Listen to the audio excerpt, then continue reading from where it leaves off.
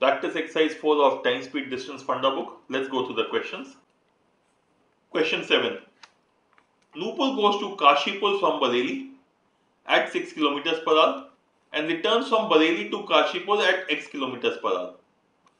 What is the value of x if average speed of Nupur going and coming back is 12 km per hour? Okay, so as per the question, Nupur goes from Kashipur to Bareilly.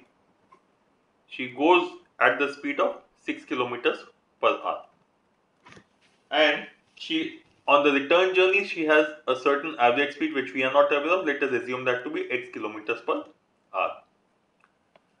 The question says if her average speed is 12 kilometers per hour, which means going forward and coming back for the entire journey the average speed is 12 kilometers per hour, what is the value of x?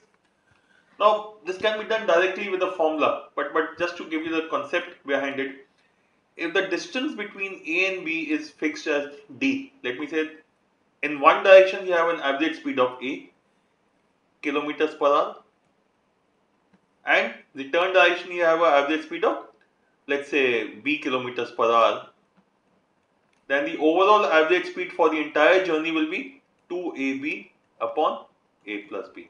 This is the average speed for the overall journey.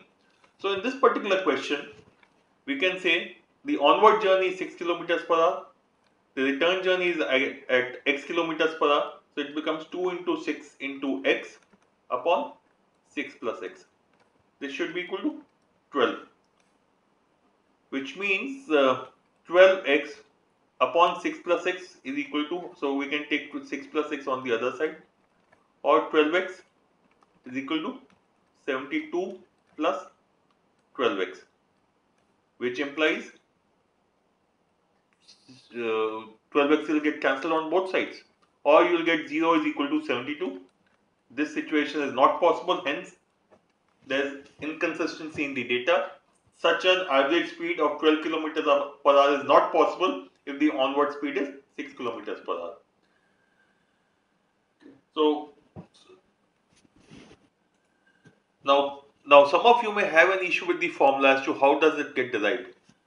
If the distance is d in this particular question, let's say you need to look at this is the distance is the same on both sides.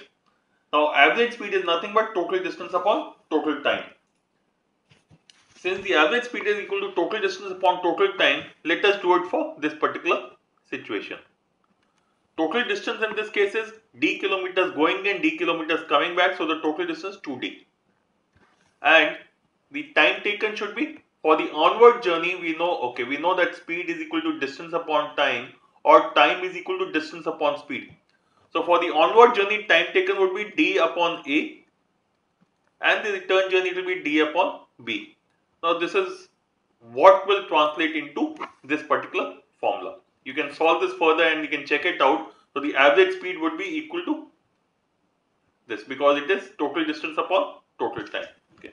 Obviously we will notice that d gets cancelled out, which also means if you are doing a journey, not in this case you are going forward and coming back. Supposing the question was you go from point A to B to C. Speed from point A to B is x kilometers per hour, B to C is y kilometers per hour, and B is the midpoint of AC. Then the average speed again would be the same. So effectively, if you are covering same distance at two different speeds, then you can apply this particular formula.